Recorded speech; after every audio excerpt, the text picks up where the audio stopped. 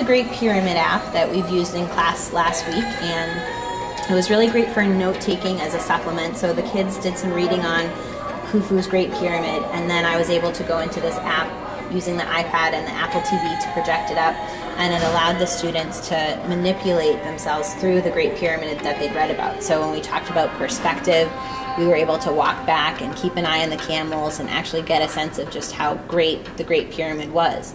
And they could pick different passageways that they wanted to navigate through.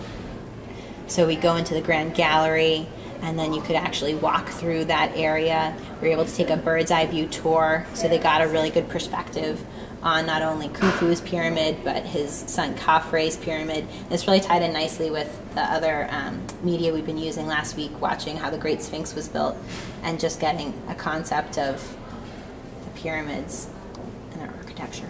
And that was just an app that was purchased? Yes, yep, that was purchased through the Walpole Computer Foundation.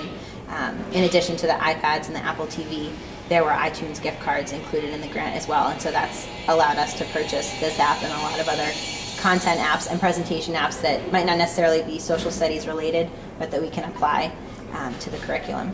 And how do you think the kids have responded? They love it. They can't wait anytime I show them an app from the iPad or just utilizing it. Even the first day I used it just to do a slideshow presentation, they were so excited just to watch the slides go through on an iPad instead of a laptop. So it's created a whole new level of engagement, and the kids, a lot of kids who might not normally be enthusiastic about participating, are a lot more when they have the iPad to use.